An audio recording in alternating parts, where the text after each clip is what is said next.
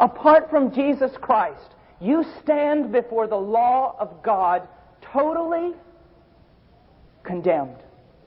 So many people have an idea that by keeping the law or following some rules, there is a possibility that we might gain some favor with God, and that's absurd.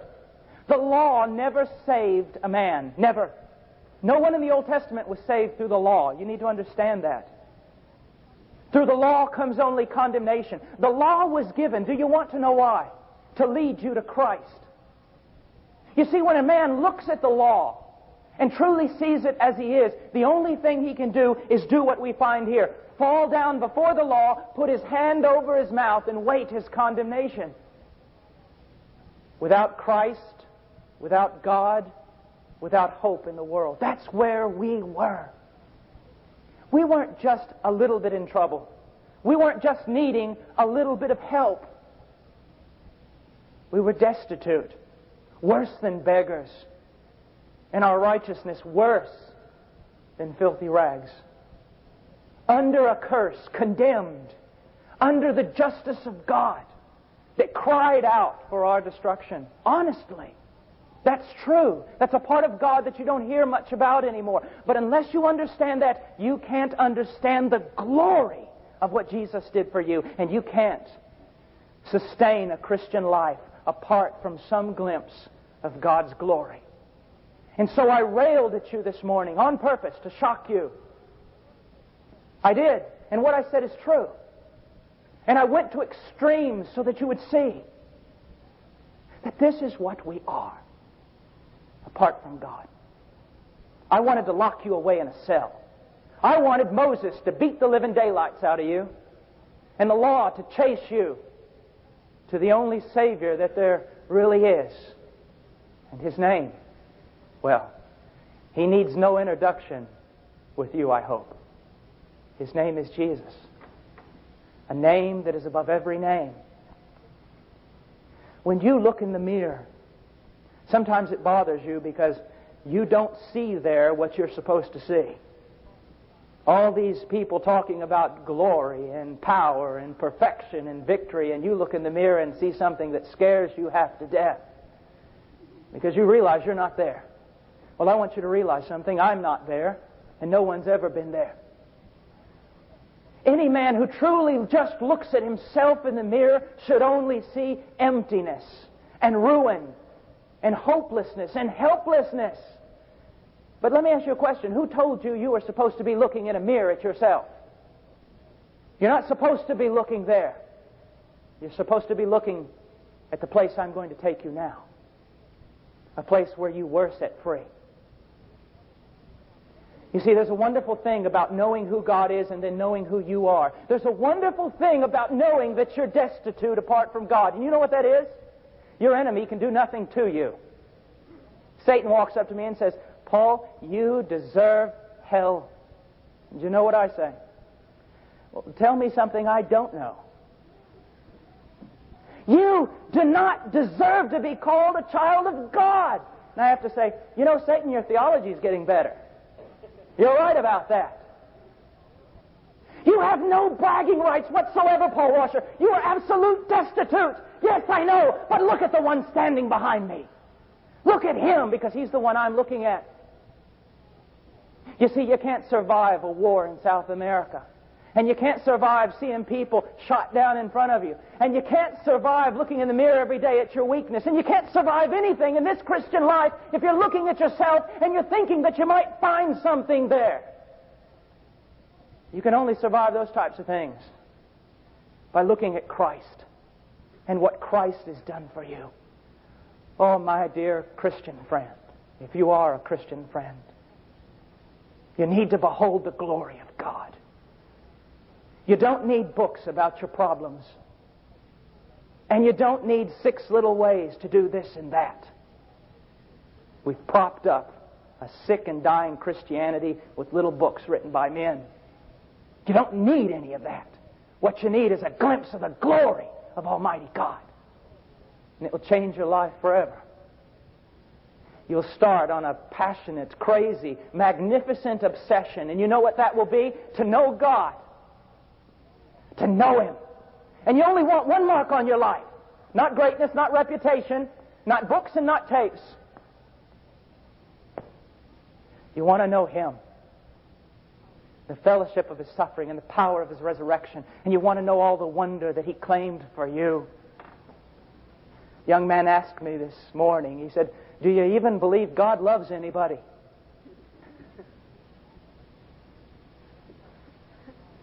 I don't talk much about it because I find that preaching on the love of God always leaves me very sad as a preacher.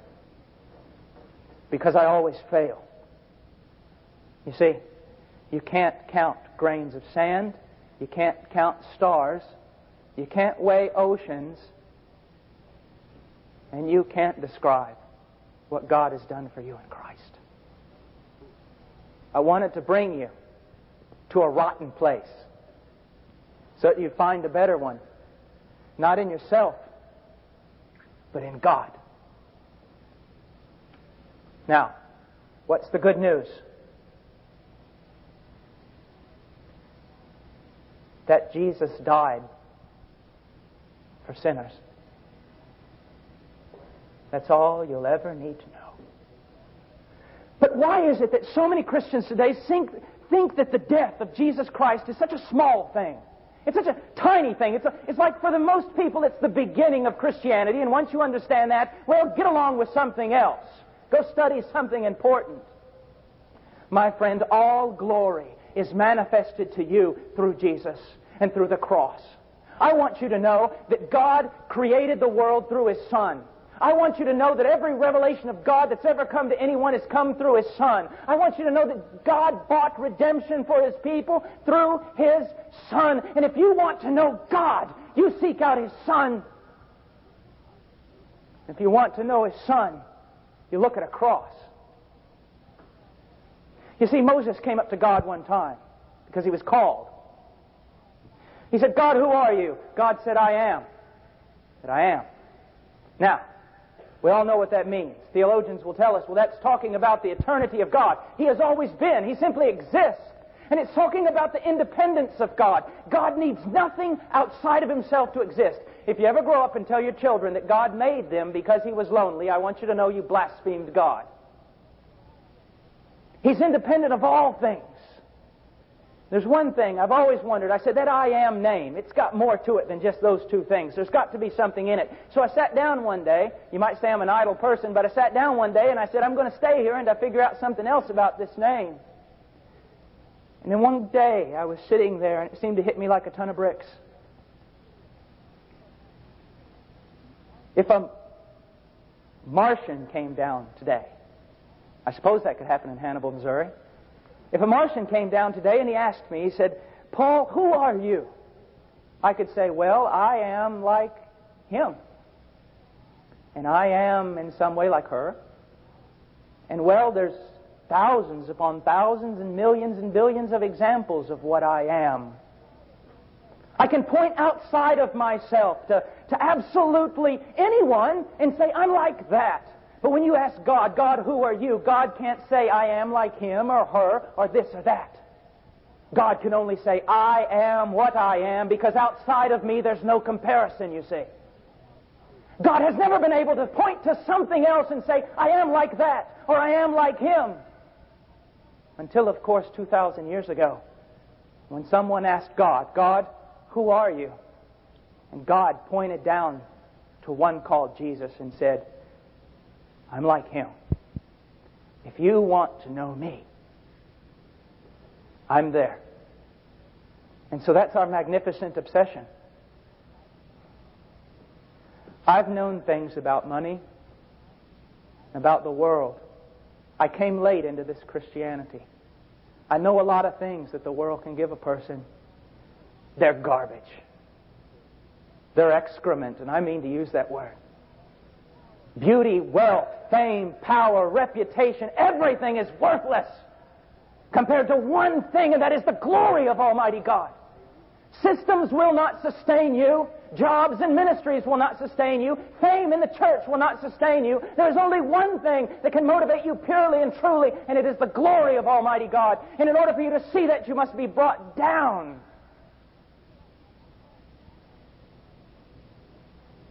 It's found in Jesus. And it's found in the cross. And so we're going to look at what it means that Jesus Christ died for you.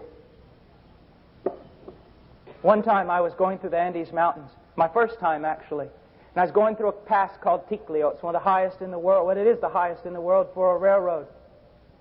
We're at about 16,500 feet. And I was looking at all the majesty of the mountains. And I looked at the old missionary sitting beside me, and he was asleep. I woke him up and I said, "What's wrong with you, man? Look what God has made." He said, "I've seen it 1,000,000 times." Well, now I sit in his seat, and when we go across Ticlio, all the young guys are saying, "My gosh, how can this old Paul stay asleep while we see all these beautiful things?" And you want to know why? When you see things and hear things too many times, they become commonplace. When you hear about Jesus dying, and it no longer moves you, you're off. You're wrong. Something's happened. Something's happened. I love theology. I know and understand God because of studying His Word and studying doctrine. And I want you to know that if you're not into all this doctrine stuff, then you just need to go someplace else. Because your Christianity is not going to be worth a fizzle. But I want you to understand that doctrine, true doctrine, leads to this: passion, and poetry, and dance, and fire, and shouting, and screaming, and running through a field like a madman, because that's what the gospel's all about. Jesus died for you. What does it mean? Turn to Matthew chapter 27.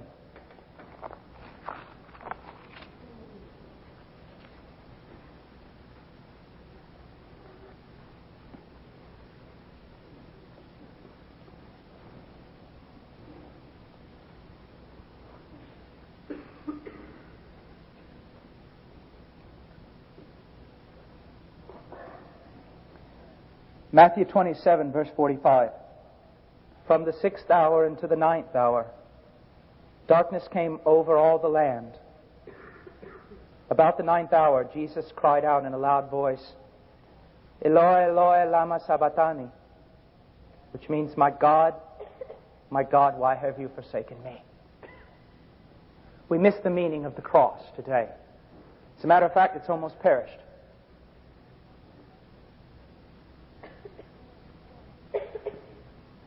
You are not saved because of a wooden cross. You are not saved because the Romans beat his back. You are not saved because of a crown of thorns on his head. And you are not saved because someone pierced his hands with nails. You are saved because he died, forsaken of his own Father, and condemned in your place. The pain of the cross is not found in crosses or nails or crowns of thorns or stripes on a back. The pain of the cross and what has caused you to be redeemed is the fact that the Son of God became a curse. You see, you don't realize that much because you don't hear it much. What makes the cross such a tragic but yet such an important event is that when Christ was on the cross, all the wrath of Almighty God that you should drink, He drank in your place. You see, when He was in the garden, I'm amazed that so many people wonder what was that cup He was so worried about drinking and that He wanted to pass from Him. Well, just study the Old Testament. Almost every reference to cup in the Old Testament has something to do with the wrath of Almighty God. On that tree, He carried your sin. Everything that ever made you an abomination to Almighty God. Everything that God ever hated about you. Everything that ever deserved the wrath of God. Every disgusting, despicable abomination, trespass, and iniquity you ever committed, He carried. And He held up the cup of God's wrath, and He drank it. And when He turned it over, not one drop was left for you. I want you to look at a passage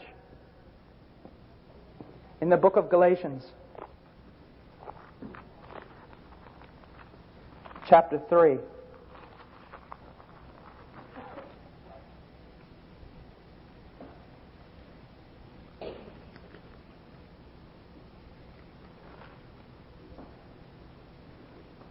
Verse 10.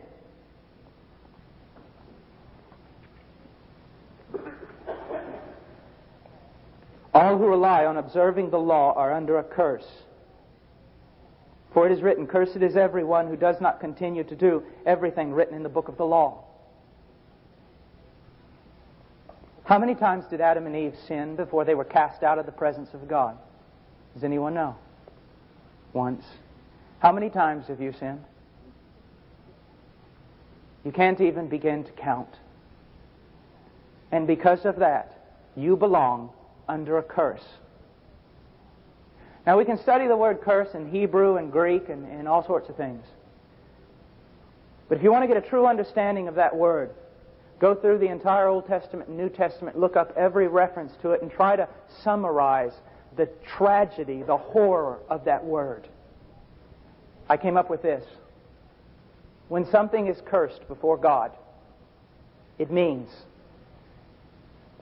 that it is so detestable and such an abomination before a holy God that when that thing is destroyed, God is glorified.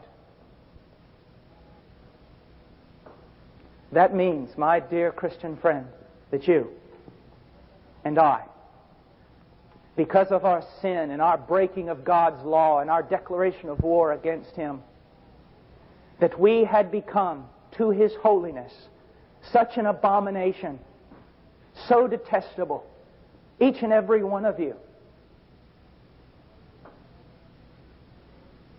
that God would actually be destroyed, God would actually be glorified in His justice through your destruction. But you know what? Let's continue to read. Verse 11. Clearly no one is justified before God by the law, because the righteous will live by faith. The law is not based on faith. On the contrary, the man who does these things will live by them. Now here's the passage. Christ redeemed us from the curse of the law by becoming a curse for us. For it is written, "Cursed is everyone who is hung on a tree." Where's the pain of the cross? What makes that death such a terrifying and yet powerful thing? You see, you can't know unless you know what you are apart from it. Anything that deviates, even less than a millimeter from the righteous standard of God, is nothing more than an abomination before Him and under a curse. When Jesus Christ was on that tree, it wasn't Romans that bothered Him. It wasn't mocking from Jews. Is that the one who had always dwelt in the bosom of the Father carried our sin and became an abomination before Him and became accursed. Jesus Christ, bearing your sin, became so terrible, such an abomination. God was glorified in His destruction.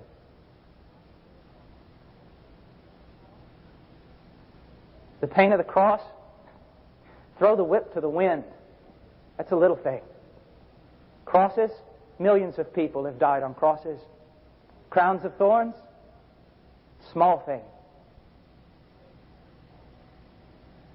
Broken fellowship between the Father and the Son. Any one of us, in any shape, form, or fashion, trying to draw near to a holy God would get nothing but the heaven's door slammed squarely in our face. Turned away. The door was slammed on someone else, the Son. He died. If you're a child of God, He died for you. That's what makes everything else so small in life. Hear so many people today talking about the presence of God. But I know that when you truly come into the presence of God, not just in my own experience, but in biblical literature, my friend, every time someone comes into the presence of God, the only thing they can do is cry out and pronounce a curse upon themselves. Isaiah said, "Woe is me, let me be cut off, or I am cut off." He pronounced a curse of death upon himself. You see, we can't draw near to God on our own because we deserve what Jesus took. He died. And He died not under the wrath of man. That's not the big thing here. He didn't die a martyr. He wasn't wrestled up there. This wasn't something against God's will. It was God's design and God's plan. The only way for man to be saved. It is men that sinned against God. It's men who deserved to die. God had to become a man to take men's sin, to take your sin, and to take your curse and your condemnation and your wrath, and die for you. Let's go to Isaiah 53.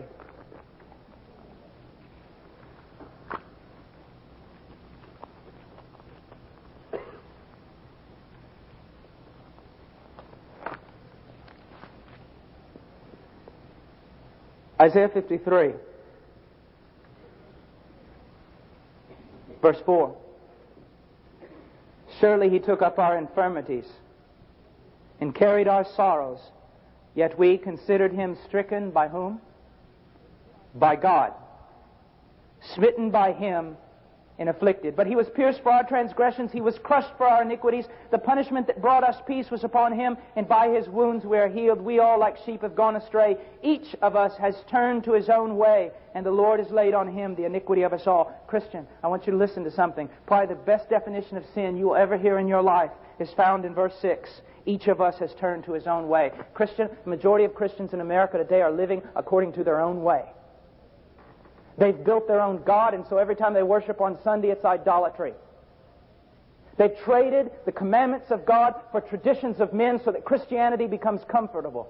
And I want you to know, it's sin. You can go no way except God's way. And you cannot know God's way in this popular cultural Christianity that we have in America that is an abomination to God. You can only know God's way when you set upon yourself to study Scripture and study the men and women of God throughout history who have known Him. Very little is worth reading today. Very little written in the last 150 years is worth reading. Because since we no longer have knowledge of God, we've replaced it with methods, and methods don't work. Isn't it interesting, my friend? Isn't it interesting that you go in a Christian bookstore, half the books are written on how to be blessed, and the other half are written on all the problems that Christians have because they don't seem to be too blessed. We're self-absorbed. What you need is a glimpse of the glory of God. That'll straighten out your psychological problems, and your emotional problems, and every other kind of problem. God. God. God, God, God, God, God. And here, so that you might be reconciled to God, the Son of God was smitten by God in your place. Look at verse 10. Yet it was the Lord's will to crush Him and to cause Him to suffer. My goodness, do you understand these words? It was God's will to crush Him. The only way that you and I might be saved was for a perfect sacrifice to be crushed under the full strength of God's wrath. God is a just God.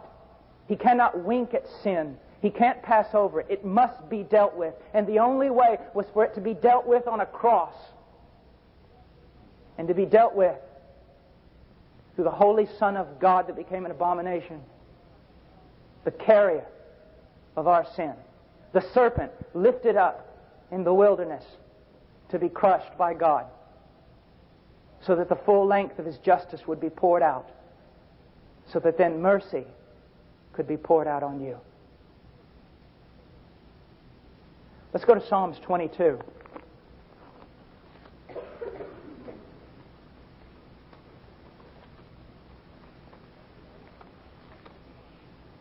If you notice, I'm in the Old Testament a lot.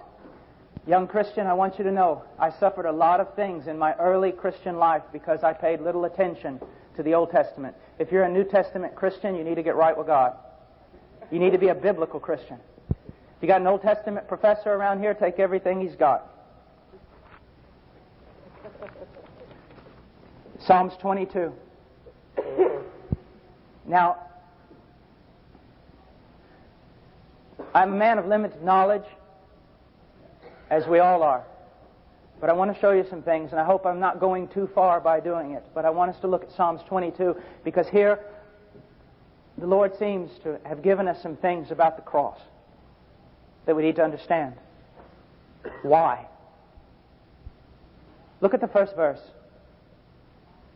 Psalms 22, verse 1. My God, why have you forsaken me? You ever heard that anywhere before?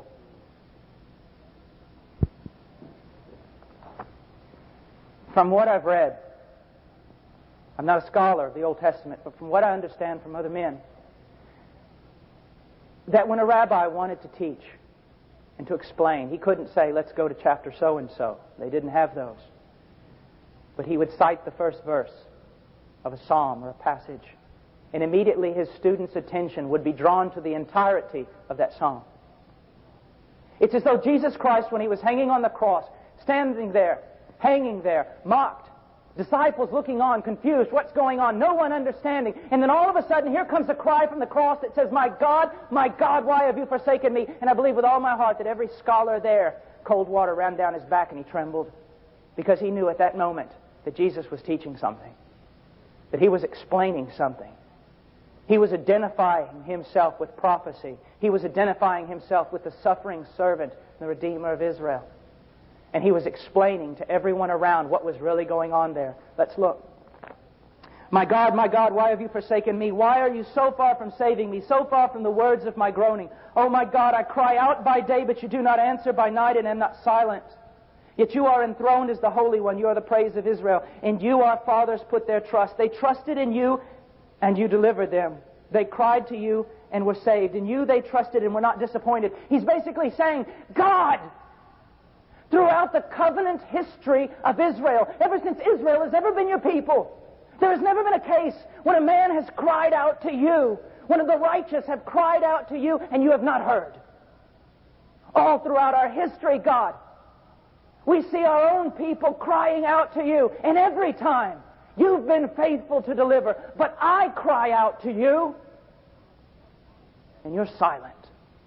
The heavens are stone. The windows are closed. The doors are locked. And I'm alone. Why? I think in verse 3 and verse 6 he tells us, yet you are enthroned as the Holy One. Verse 6, and I'm a worm. And I'm a worm. That's why. It goes on and it talks about what could be the crucifixion. But it seems to me that everyone is always preaching about nails and crosses, and they're not preaching about the right thing. That the pain of the tree has nothing to do with metal or wood, but with the fact that the Son of God became a low thing. The most exalted name in all of glory became a low thing. A worm. A serpent. A lamb. A goat. A sacrifice. A substitution. Make no mistake about it. An expiation. A thing to appease the wrath of Almighty God. Now, again, I just might show my colors here, and I might go too far with this illustration. I hope not. But it's interesting to me that I was studying the word worm there, and actually the word is scarlet or crimson.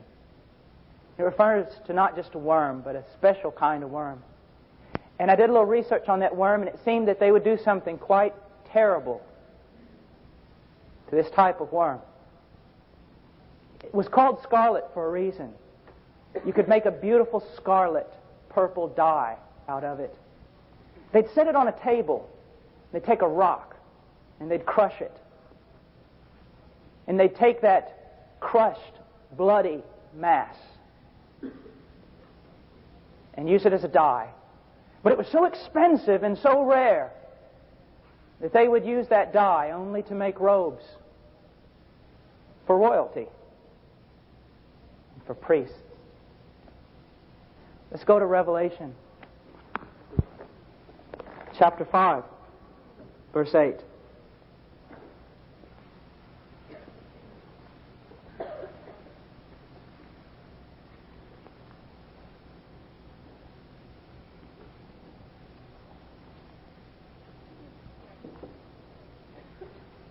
Let's start in verse 2. And I saw a mighty angel proclaiming in a loud voice, "Who is worthy to break the seals and open the scroll?" But no one in heaven or in earth or under the earth could open the scroll or even look inside it. I wept and wept because no one was found who was worthy to open the scroll and look inside. My dear Christian, do you see what happened here? John recognized something. He was without hope. He was totally destitute of life and meaning and hope, of any possibility of salvation, because no one could open the scroll. And he wept and wept and wept. I find it very difficult in our modern day Christianity to see that there's not much tears in conversion anymore. And there's not much tears because no one really recognizes the great need they have. You see, you have to be brought to a place where you weep because you see the holiness of God and you see yourself an abomination before Him, and you weep and there is no comfort and no balm in Gilead because you're lost. And then comfort comes. Verse 5. Then one of the elders said to me, "Do not weep. See, the Lion of the tribe of Judah, the Root of David, has triumphed. He is able to open the scroll and its 7 seals." Then I saw a lamb looking as if it had been slain. The only type of Jesus that saves is the one that was crucified. There's a lot of others running around today. They're not the right ones. And the church is not able to discern between the wrong ones and the right ones because we have no part with the doctrine, theology, or study of God's Word. I saw a lamb looking as if it had been slain, standing in the center of the throne. Make no mistake, a man is not in the center of that throne. It is the Lamb. It is the Lamb. Encircled by 4 living creatures and the elders. He had 7 horns and 7 eyes, which are the 7 spirits of God sent out into all the earth. He came and took the scroll from the right hand of Him who sat on the throne. And when He had taken it, the 4 living creatures and the 24 elders fell down before the Lamb. Each one had a harp, and they were holding golden bowls full of incense, which are the prayers of the saints.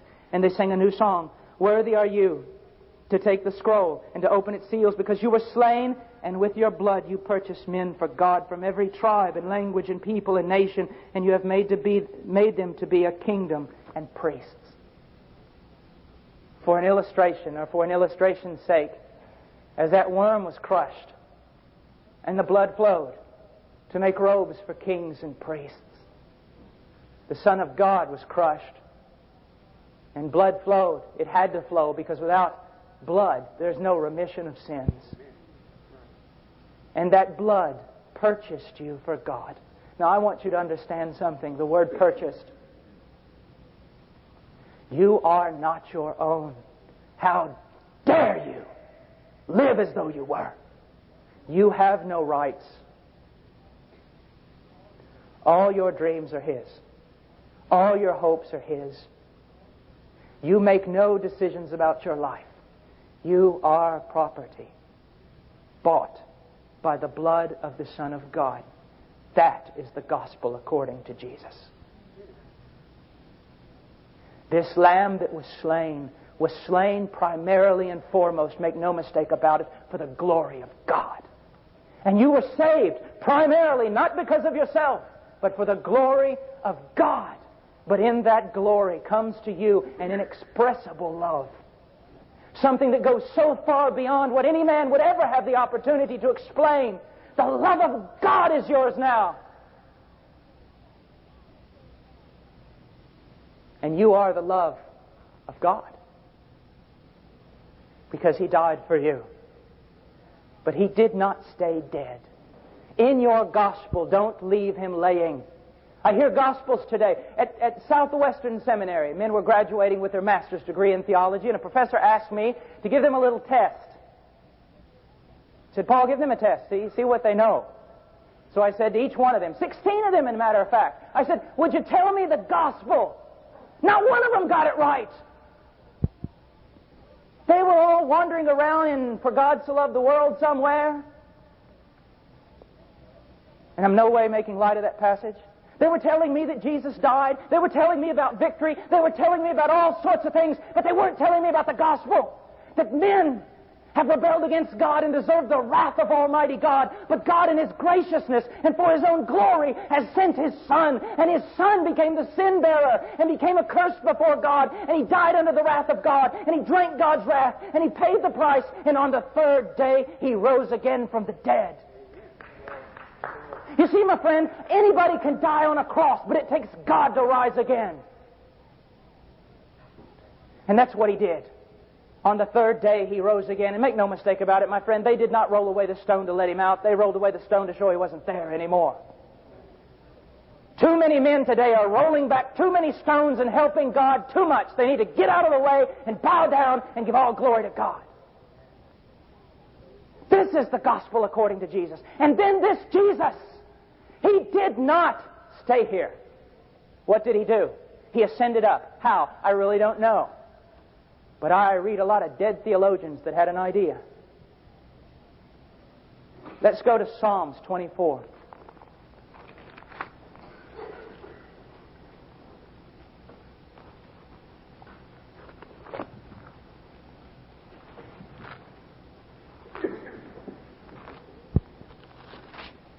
Psalms 24. The earth is the Lord's and everything in it, the world and all who live in it. For He founded it upon the seas and established it upon the waters. What this passage is simply trying to tell us is the same thing Isaiah tells us in chapter 66, verse 1 and 2. God needs nothing from man. He needs nothing from man. And then He goes on to tell us who can approach this God. Who can do it? Who has the right? Well, let's see. Verse 4. Verse 3. Who may ascend the hill of the Lord? Who may stand in His holy place?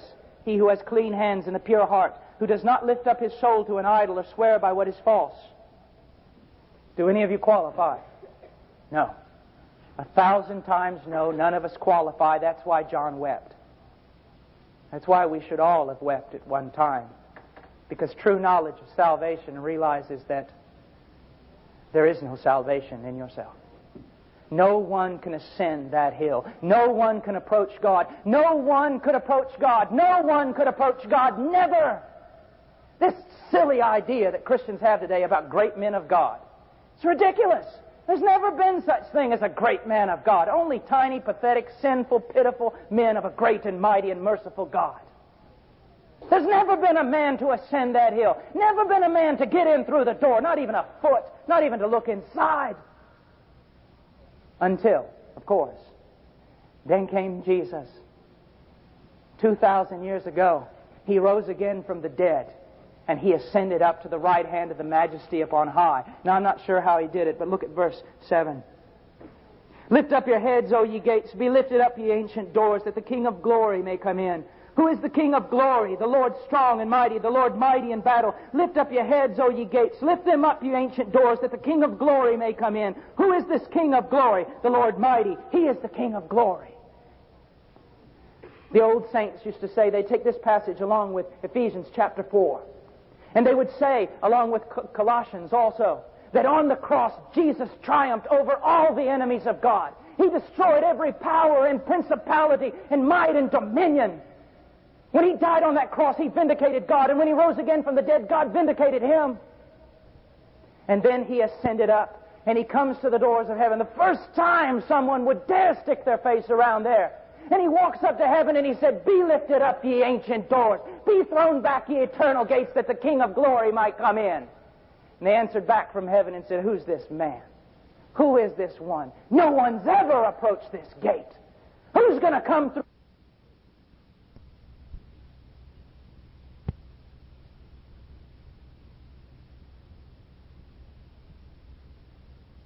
And some will bow. Make no mistake, we have no limp-wristed God. Some will bow because of a rod of iron that breaks their knees.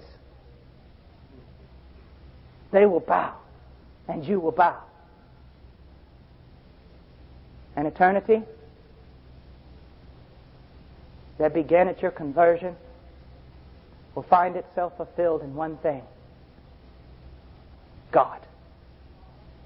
That God might become all in all. And then you take this with Ephesians.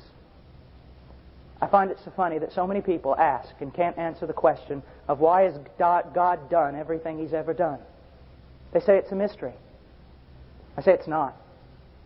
I say they ought to read Ephesians. Do you want to know why God has done everything He's ever done? Do you want to know why there was a garden, and why there was a fall, and why there was a Christ, and why there was a cross, and why there was a resurrection, and why there's you? Do you really want to know? Do you have enough time? Or is your Christianity looking at the clock? I want to show you something that's helped me a great deal. It's in Ephesians, and let's look there quickly.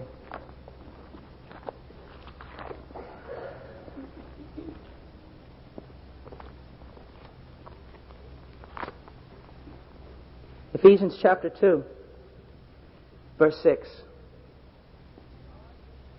And God raised us up with Christ and seated us with Him in the heavenly realms in Christ Jesus, in order that in the coming ages He might show the incomparable riches of His grace expressed in His kindness to us in Christ Jesus. Chapter 3, verse 10. His intent was that now through the church the manifold wisdom of God should be made known to the rulers and authorities in the heavenly realms according to His eternal purpose which He accomplished in Christ Jesus our Lord. What does it mean? It means that everything has been done as a demonstration to reveal the glory of God, not only to creation that we know, but creation that goes far beyond anything we ever dreamed about. One thing you learn about theology is that God is a God of revelation. That means God desires to reveal Himself for the sake of His own glory. God makes Himself known, and therefore God is glorified in that knowledge that is possessed by His creatures. So let's imagine a throne room for a moment in eternity, somewhere long ago. And we have principalities and powers and mights and dominions all before the throne of God, worshiping the one who's created them. And this God desires to reveal Himself in such a way to them so that they might know Him in a way that no one has ever known Him before. And so what does He do? An act of grace. He creates something far below Himself. Us. Man. Oh, don't think that you're so hot. He could have done much better with all of us. You see, making man was no big thing for Him. It was a step down. And He demonstrated His graciousness in our creation even. And then there was this fall. And with the fall came a rattling of arms in heaven. Every principality and power and might and dominion rallied to war against this little thing that was made that would in some way lift its face up to God and rebel. But instead of sending destruction, God demonstrates His mercy again. And instead of sending forth wrath, He gave a promise that one day someone would come, born of woman, born under the law. He would crush the head of the serpent, and he'd be wounded in the heel. And the angels look on.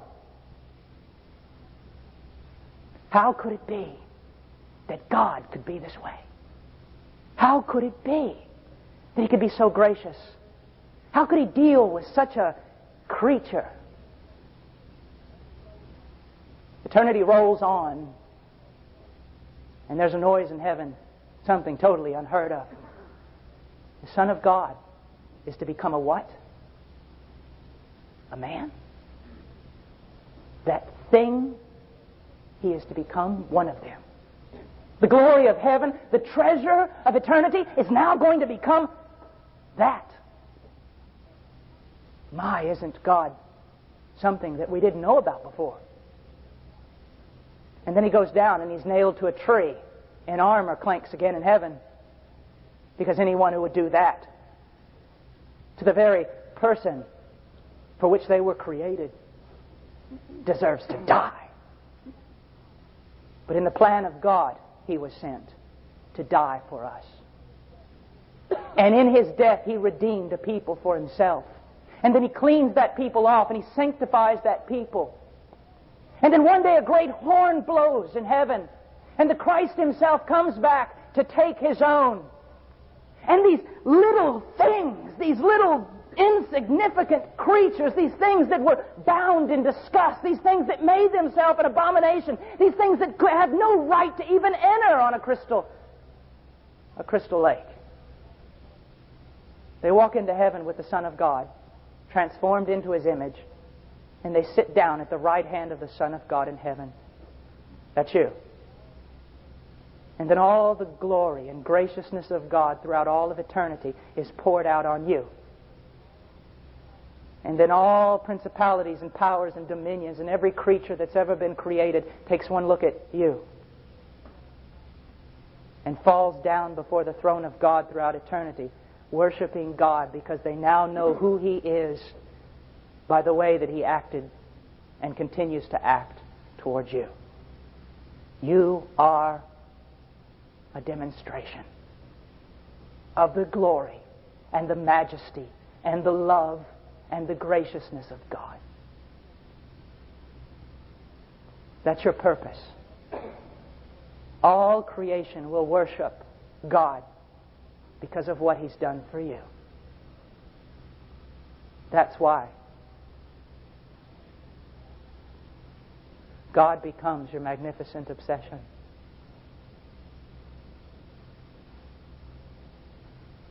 I'm so sad that it couldn't be said in a greater way. But you are, without a doubt, the most privileged of all creatures that have ever been created.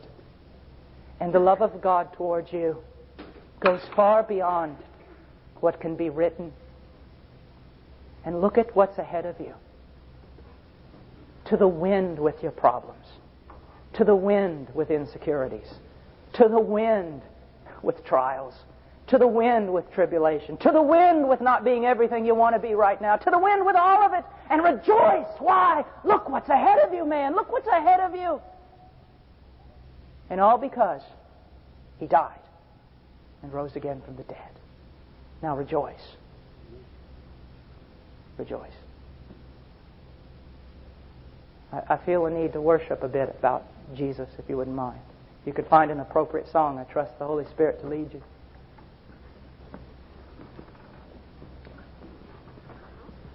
You do whatever God tells you to do.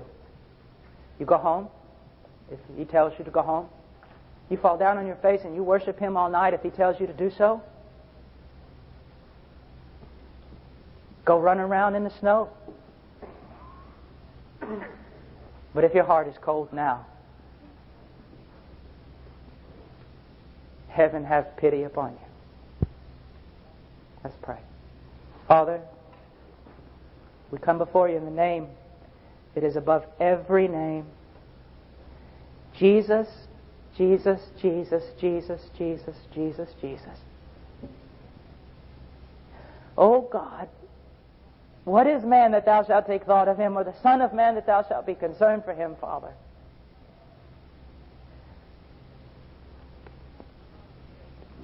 Oh God, great is Your graciousness and Your mercy, that You love us in a way such as this. Us, Lord, a bag of dust. We've become the envy of heaven. How could it be, Lord, that we could boast except in the cross of Jesus Christ our Lord? And how could it be, Lord, that we could live for anyone or anything other than Him? Holy Spirit, do a work in our lives. In Jesus' name, amen.